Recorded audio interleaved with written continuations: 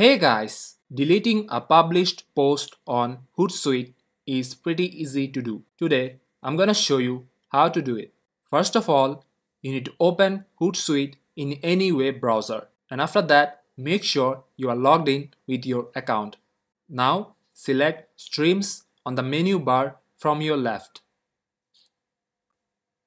Once it loads up, you will get to see multiple options.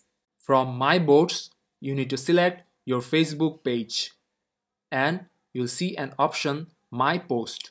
From this section, you'll get to see all the posts that you have posted on your Facebook page. So, if you want to delete a post, you need to select a post and then tap on the three dots. And from there, you'll see an option that says Delete. Tap on that. And again, select Delete to confirm. And as you can see, your post has been deleted.